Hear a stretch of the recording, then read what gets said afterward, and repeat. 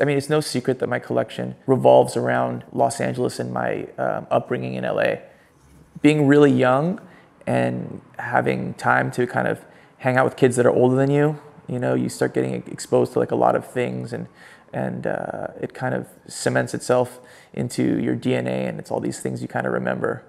During that time, the Sunset Strip was wild. You had the Roxy, there was a club called Gazzari's, there was the Rainbow, which is like infamous for like Guns N' Roses always hanging out there. I was so much younger that I could most of the time not get into these clubs and these bars, and we would just hang out in front and watch all the kids kind of spill out into the street. And a lot of them were aspiring musicians who would come to LA for record deals, and their style would be so significant and aggressive, and they'd be running in the streets wild. And as a kid, it almost looked heroic, and they almost seemed like they were moving in slow motion to me. So the way they dressed, or the way they tied a flannel around their waist, or the girls they hung out with, all of it seemed super romantic from the eyes of a 16-year-old.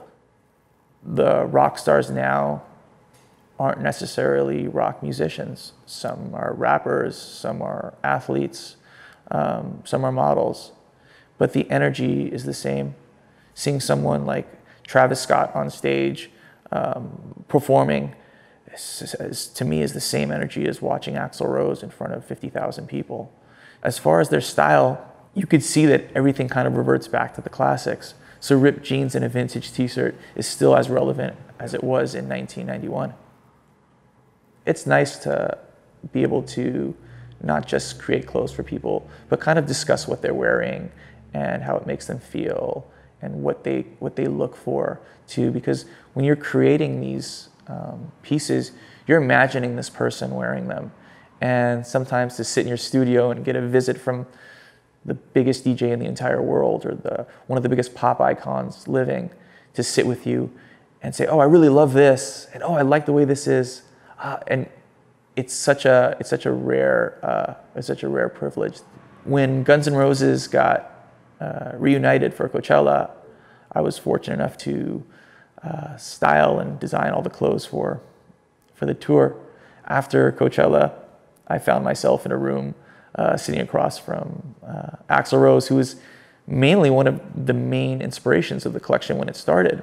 We sat and talked for about 45 minutes and had a few beers, and talked about fashion and style and how he developed his own personal style and all those things that kind of brought about his iconic look.